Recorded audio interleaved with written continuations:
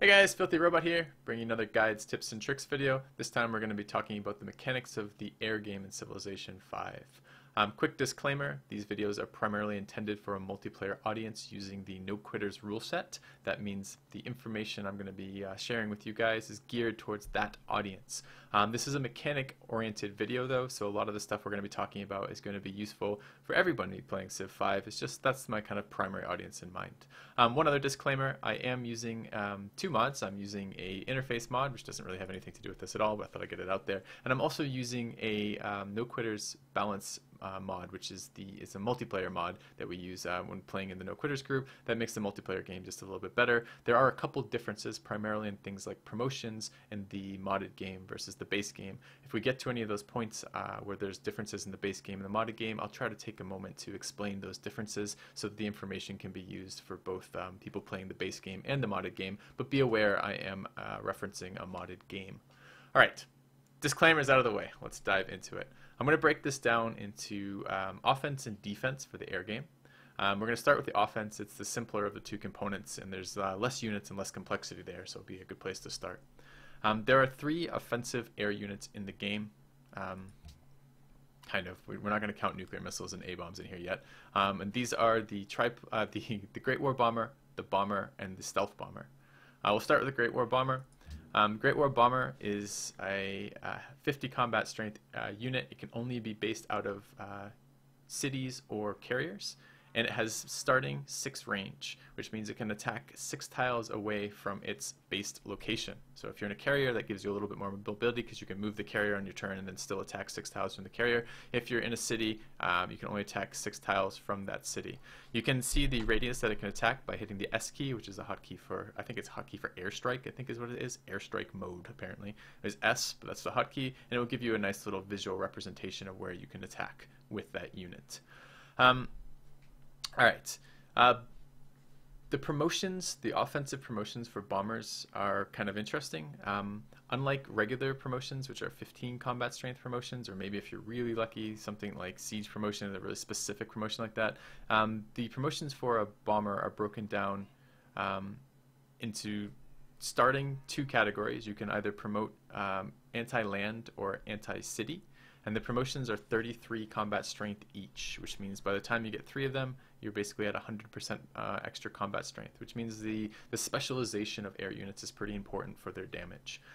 There are secondary specializations you can take after you get that first tier of either land or city bombers. You can then choose to promote further into anti-tank or anti-naval bombers. And those, again, offer the nice damage increases, but there are some downsides of that we'll get to in a moment. Alright, so Great War Bomber, 50 combat strength, range 6. Bomber, it's the next level up, which is the upgrade. Actually, the Great War Bomber upgrades into the Bomber. This is a combat strength 65, range 10 unit. And then the Stealth Bomber, which the Bomber actually upgrades into. Great War Bombers and Bombers take oil. The Stealth Bomber takes aluminum. And the Stealth Bomber upgrades to a 85 combat strength unit with 20 range. The Stealth Bomber also has an ability unique to the Bomber class called, unique to the Stealth Bomber in the Bomber chain. All the fighters have it, called Recon, which gives sight 6 tiles away from wherever that unit is based at the start of your turn. So if you have a carrier and you move the carrier with the fighter, you don't necessarily see further. But if the carrier's there to start with, I believe is how that works, and it's definitely how that works in cities. If you move it there, you don't get the sight till the start of the next turn. But it gives you 6 tiles of sight and a radius around where that unit is located. Alright, so those are the 3 units. It's pretty simple for attacking with them. We just talked about that already. It's S and you click on the target you want to attack, and it's pretty simple to get the actual attack going. However, some of you may have noticed that when you go to use your bomber, sometimes your bombers just blow up, and it's really annoying, and you don't know really why your bombers are blowing up, and you don't understand quite what you can do about it. We're going to get to that. We're going to work through promotions quickly first. The most important promotion to get on bombers is air repair. It is extremely, extremely powerful. This means that even if you attack, it's basically the equivalent of March, but on bombers. It gives you a heal every single turn, even if you've attacked. And since they have to be based out of cities or carriers. If they're in a city, they're going to get that the healing of in your own borders and the healing of in your city, which is pretty powerful. I actually think they only heal for 20, but it might be 25. If it's a regular unit in your city, it heals for 25, and if bombers have no special rules, it should be healing for 25 when in your city as well. Additionally, if you put a unit with double medic promotion next to a stack of bombers, so if you have medic 1 and medic 2, that adds an additional 10 points of healing per turn, which means that bombers with air repair can take a lot of damage every single turn and still heal up to nearly full on each attack, which is extremely important.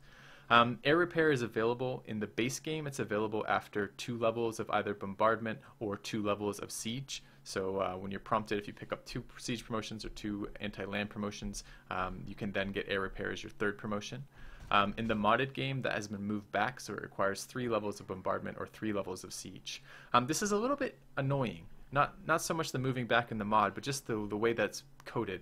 That you can't really pick up naval specializations or anti-tank specializations without losing your ability to get air repair. You have to go all the way to air repair first and then come back. Because if you go 1 point in bombardment and 1 point in naval promotions, although that's 2 promotions, the third promotion is not available then as air repair, right? Your 3rd promotion would either have to be another point in naval or another point in bombardment or something else. You can't go to air repair there. And you really need air repair to allow bombers to be effective, because if you don't, what happens is you attack once, your bomber takes a bunch of damage, because unlike regular ranged units, bombers are hit back when they strike. So if I were to attack, take my Great War Bomber here, if I were to attack this unit over here, I would take a big chunk of damage back to my bomber's hit points.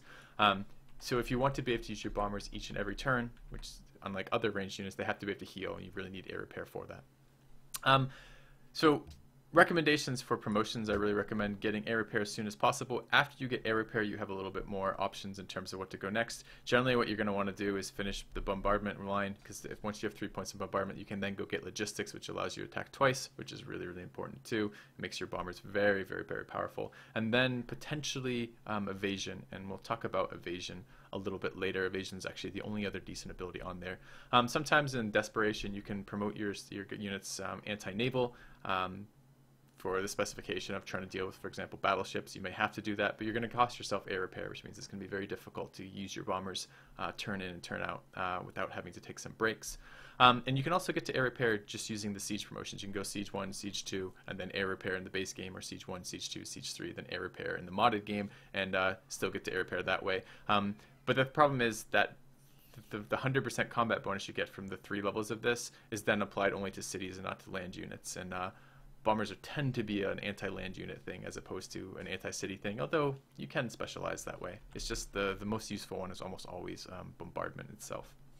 All right, so talked about bombers a little bit. Let's switch sides here and talk about the defense. Oh, actually, one last thing before we do that. Bombers can be moved from city to city, or city to carrier, or carrier to city, and they have a rebase range that is twice their regular range. So Great War Bombers can be rebased 12 tiles away, regular bombers can be rebased 20 tiles away, and stealth bombers can be rebased, I believe, 40 tiles away, which means that they're pretty mobile. All right, onto the defensive side of things. There are, let's see, 1, 2, 3, 4, 5, 6, 7. I believe there are 8 types. Yeah, 8 types of units that are designed to help you defend against air attacks. And they are, in no particular order, the destroyer, the missile cruiser, the mobile SAM, the AA gun, in the mod, the giant death robot, the triplane, the fighter, and the jet fighter. All of these units have bonuses and abilities that allow them to help defend against air attacks, and we're going to walk through those briefly. We're going to start with the ground-based ones. These are actually the simplest ones to talk about. We'll do it in order of availability. So let's talk about the AA gun. This is the first one that's available, and that is available at ballistics. You can get the anti-aircraft gun.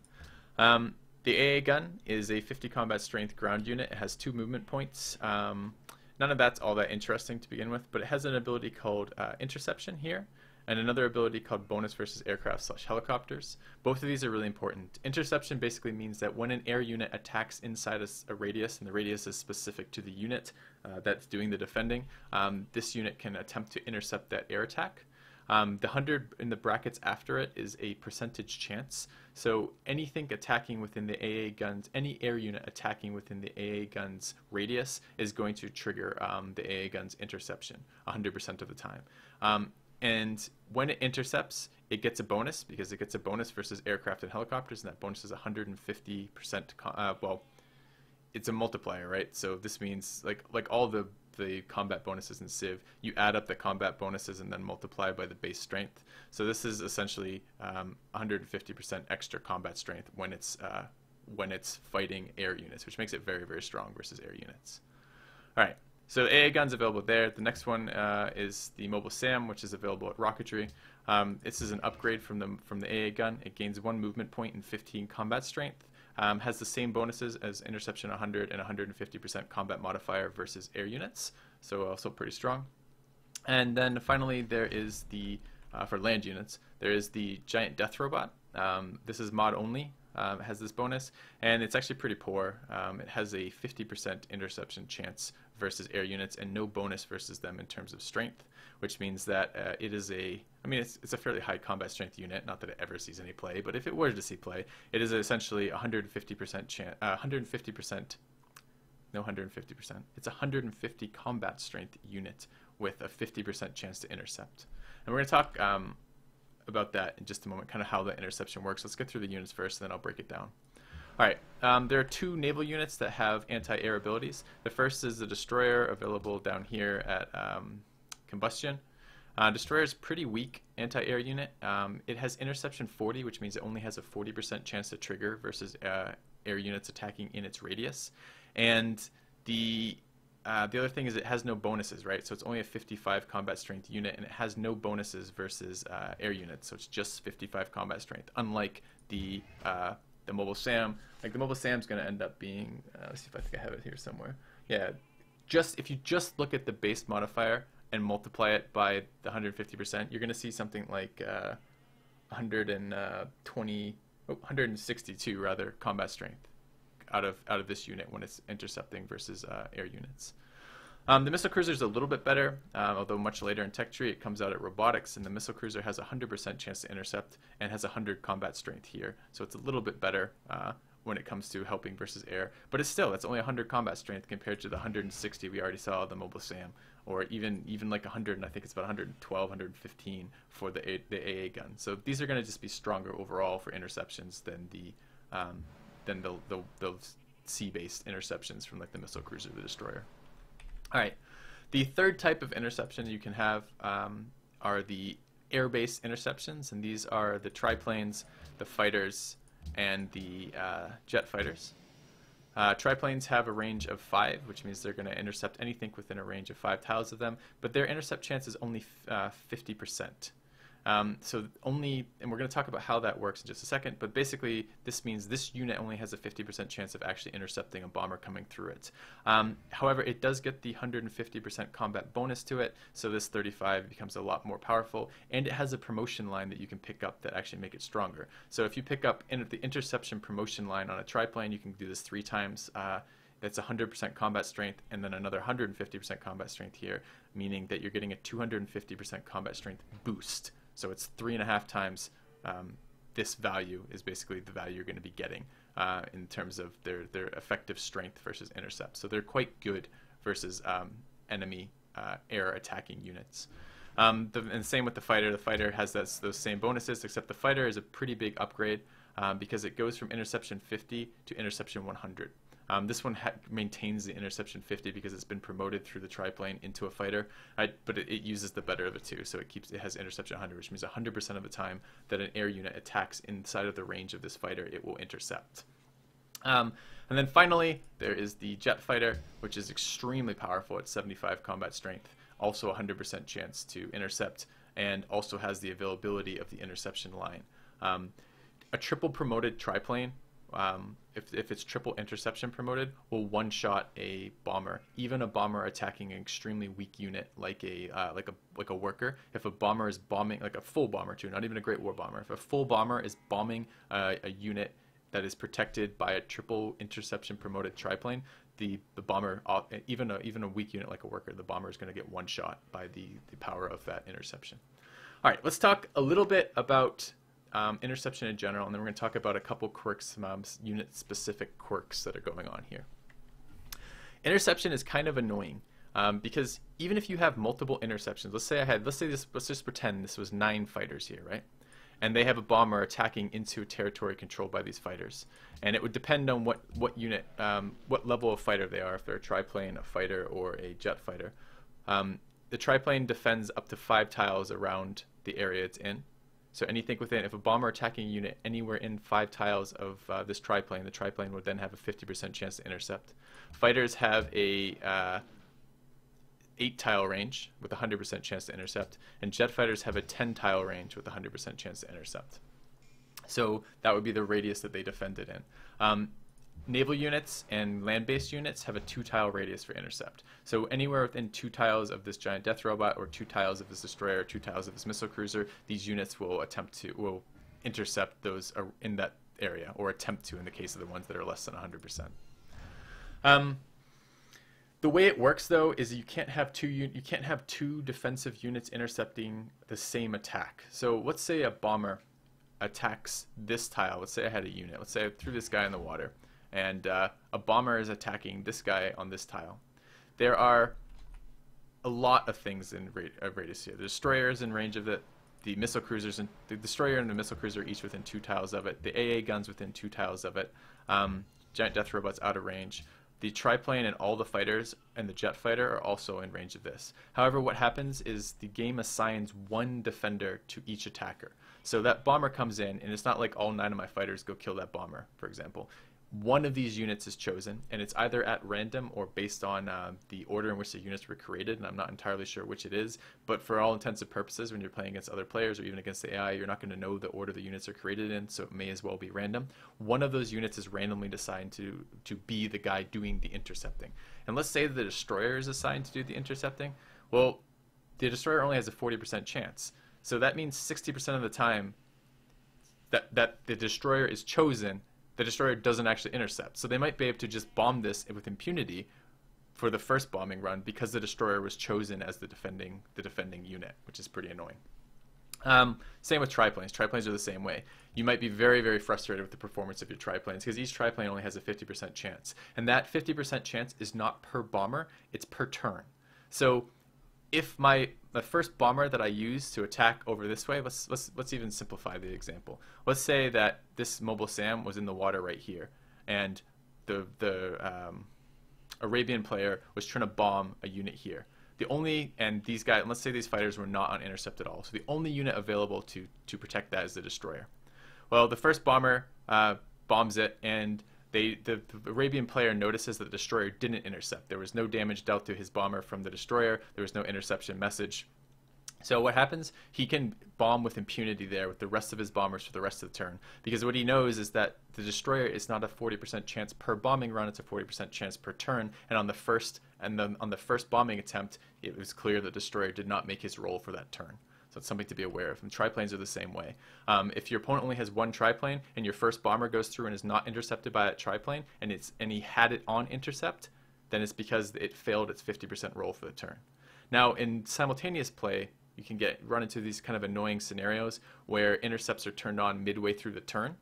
And this is going to be a bit of a problem because you get less surety then in terms of that you're actually sure they don't have any intercepts left, because they can turn an intercept on in the middle of the turn, which means that suddenly a place that didn't have protection from bombing now has protection from bombing. And we're going to talk about that a little bit more later.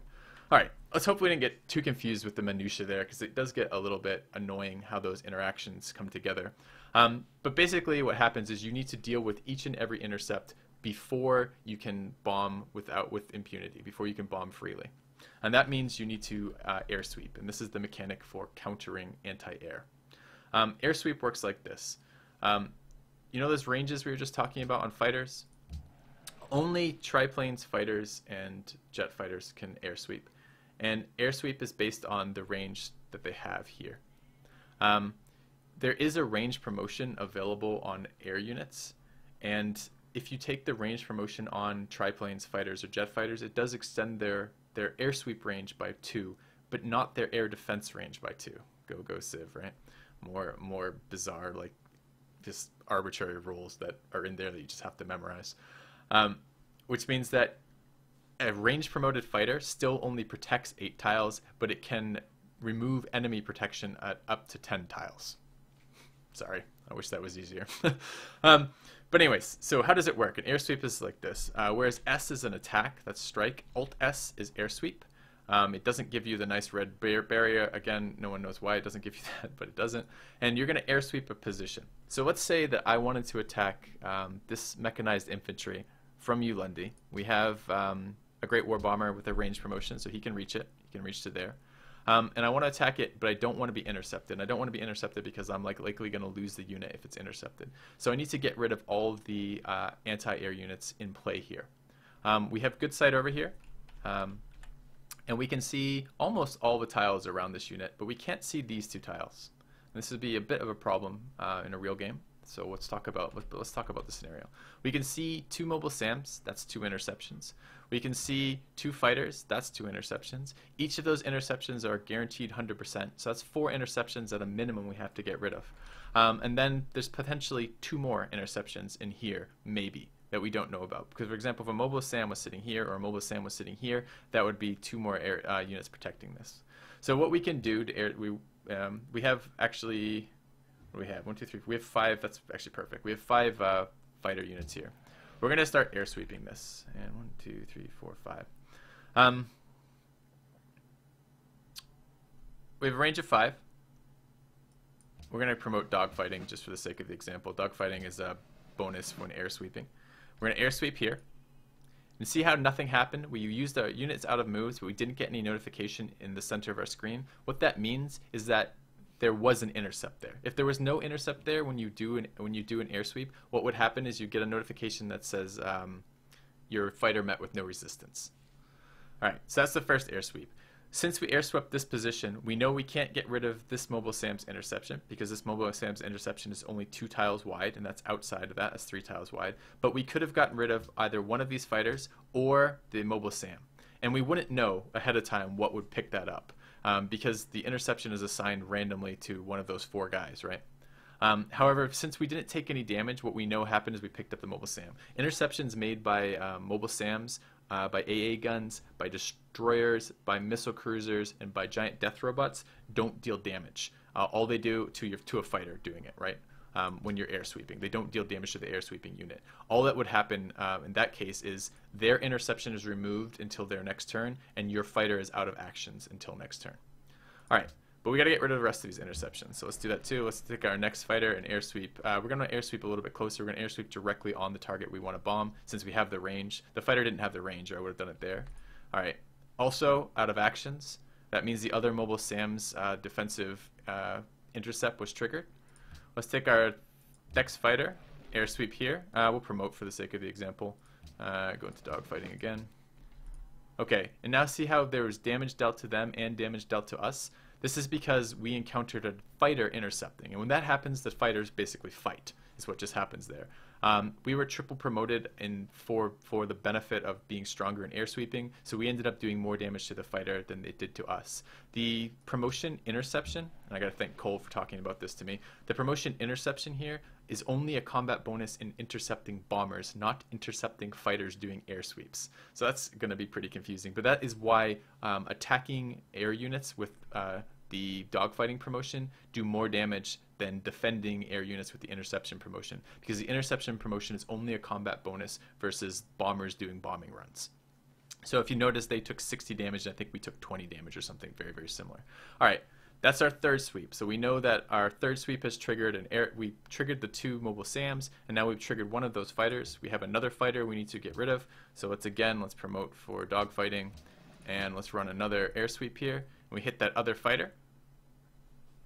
So we know that those 2 fighters have now both been used their interceptions for the turn, and both of the mobile SAMs. Interesting, you guys see the general get made.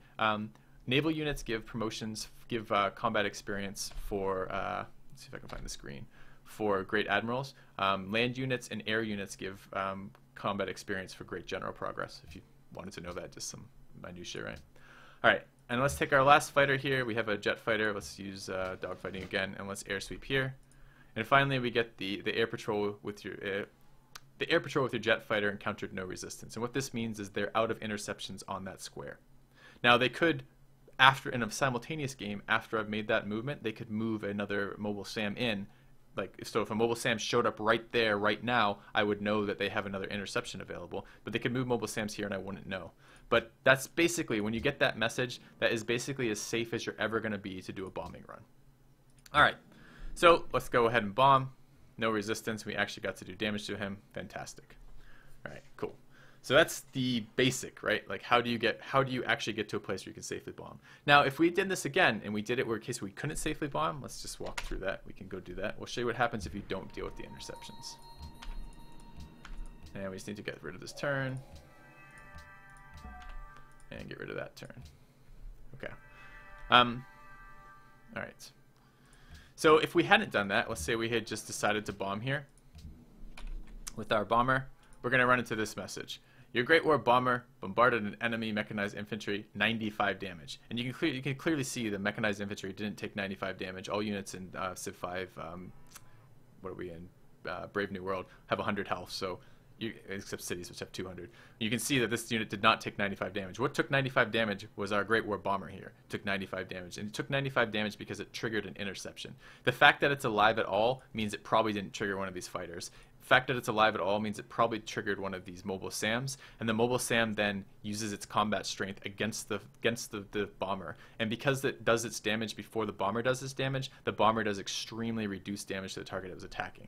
So if you look, we did something like we did 6 damage to the mechanized infantry, and the mobile SAM did 95 damage to us, or 98 damage to us, excuse me.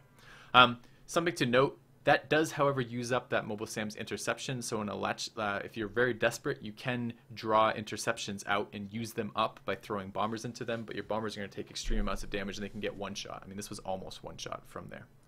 So that's the type of message you're going to get if you haven't appropriately dealt with their intercepts. I don't recommend just repeatedly throwing your bombers into that, because if you do that, your bombers are going to die, and you're going to lose them very, very cost inefficiently. All right, let's talk about a couple other small things. The placement of your mobile SAMs matters, and the promotions that you take on your mobile SAMs matters when you're using them as air defense. The higher the combat strength of your mobile SAMs or anti-aircraft guns or giant death robots, the more powerful of an intercept you're going to get. So for example, if I move this mobile SAM to here, this mobile SAM is on a hill, which is 25% combat strength. It's in a fort, which is 50% combat strength. If I leave it fortified for 2 turns, that's another 40% combat strength. I have double cover, which is 66% combat strength versus ranged attacks, of which air units count as ranged attacks. And it has double rough terrain promotion, which is 30% combat strength in rough terrain. And then additionally, it has the 150 versus aircraft and helicopters, right? So the combat strength of this unit is going to be ridiculous, and you can kind of get some sense of that if you look over here, right? So the combat strength of this mobile SAM is 257 combat strength, and that is the combat strength that's going to apply against your bombers if you don't deal with this interception first. Which means your bomber, which is 65 combat strength and might be up to as high as 130 if it has all 3 anti-land promotions and is bombing something, is still dealing with something that's like 300 combat strength that it's attacking, right? So one of the things you can do to maximize the damage that your mobile SAMs are is to put them in forts, to put them on rough terrain, to take the appropriate promotions, either stacking cover or stacking the type of terrain they're going to be standing on, and that's going to make them do more damage to aircraft that are attacking them. All right, what else? The combat strength of the unit you're attacking also factors in. So if I were to bomb this unit and the mobile SAM was intercepting it, like what just happened, the combat strength of this unit also helps deal damage to the aircraft attacking it. What else? Let's see. We talked about how all the fighters have air recon. That's something to remember. That's the six tile view around everything. This is also, you're going to notice if you're ever getting intercepted by destroyers or missile cruisers, you're not going to take a lot of damage for the same reason that you do take a lot of damage from the mobile SAMs and interceptors, because the bonuses are just a lot better on these units than those units. Talked about medic promotions. We talked a little bit about hotkeys. Alt-S for air sweep, S for strike, Alt-R for rebase.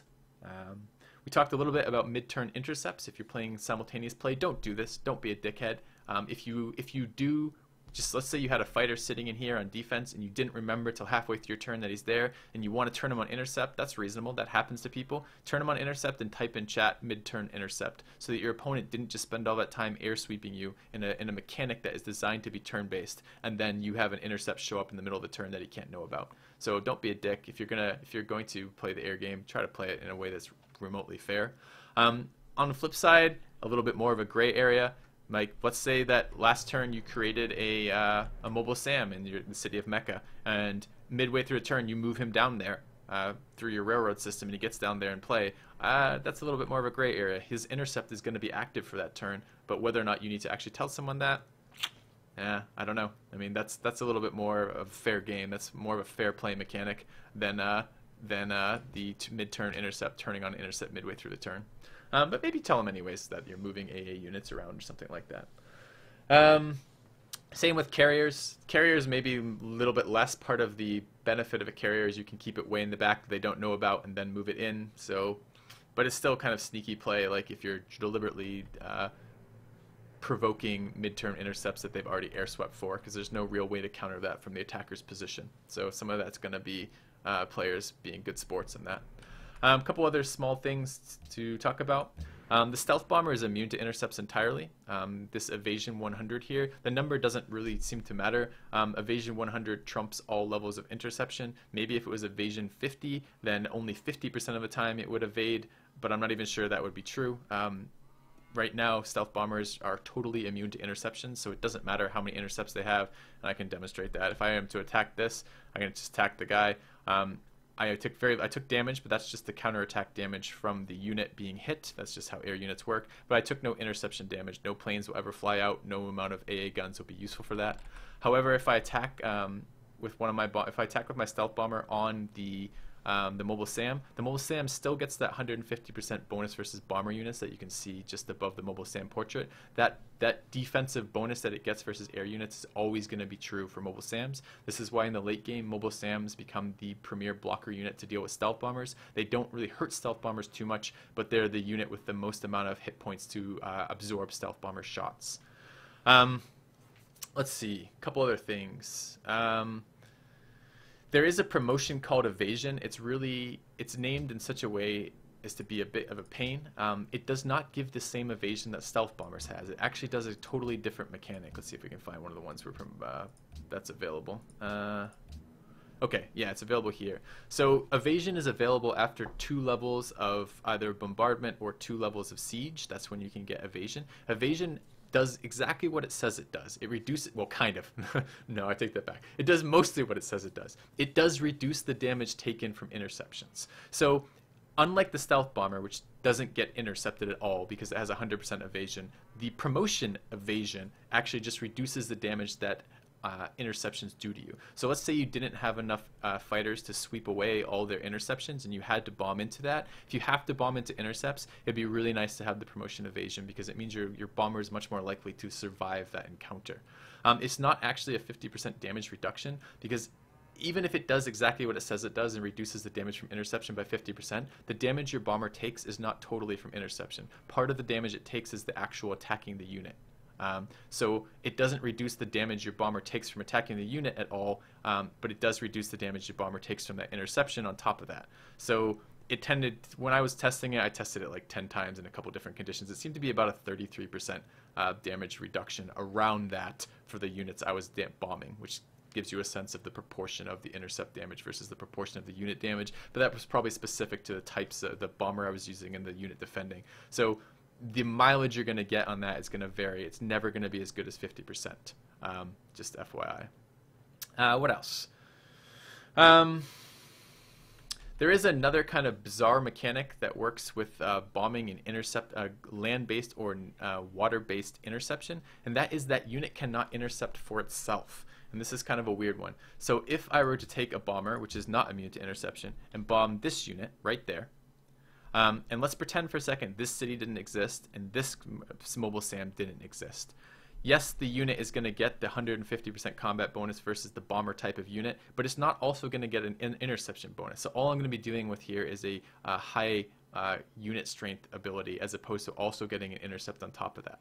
Now, that's going to be only helpful in a very few specific circumstances. Basically, if you're bombing an isolated missile cruiser or an isolated mobile SAM, then that you're going to be able to not worry about not worry about drawing the interceptions away from that, because the only interception available is its own intercept, and it can't intercept to protect itself. God alone knows why that is the mechanic, but that is the mechanic. All right. Other than that, I think we've about covered it. We've gotten through quite a lot of the rules here. Oh, there is one other one I want to go into. Just remembered. You can use nuclear missiles and atomic bombs. If atomic bombs do 100 damage to the tile they land on, and then they do less damage in a radius around them up to 2 squares. So bombers are like any other unit. They have 100 health. If you put an atomic bomb directly on a city with a stack of bombers, all the bombers take 100 damage and the bombers die. If there's a bomb shelter in that city, the bombers take 75% reduced damage, so they only take 25 damage. But if some of the bombers are low enough health points, if they're at 25 health or less from previous attacks, they'll die still. And if you put 4 atomic bombs on the same turn on a city with the bomb shelter, the bombers each take 25 damage per bomb. So they will die because they'll take 100 damage that way. Same with nuclear missiles, except nuclear missiles, their radius is different. Nuclear missiles kill everything inside, not only on their blast point, but also in a 2-tile radius. So everything in that radius takes 100 damage when a nuclear missile lands, and that will kill bombers and fighters or any other aircraft stationed there if they don't have a bomb shelter. They do have a bomb shelter, the same rules as atomic bombs apply there. They're going to take 75% reduced damage, so they're going to take 25 per nuclear missile. So it is still possible to kill stacks of bombers or stealth bombers in a city that has a bomb shelter. You just have to use 4 atomic bombs or 4 nuclear missiles, depending on what you're doing. Barring this, have we got through everything I wanted to get through here?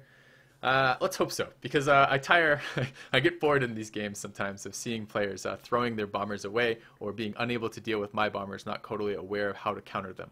So now you ought to know, just as a quick, what should I take home TLDR, didn't really want to watch the video. Bombers are countered by interceptions. There are land-based, air-based, and sea-based interceptions. Each of those units have specific rules that apply only to them. The general rule of thumb is the air-based units are the strongest in terms of actually killing bombers, but the land-based units are easier to spam and get into position and have more of a utility role versus other units.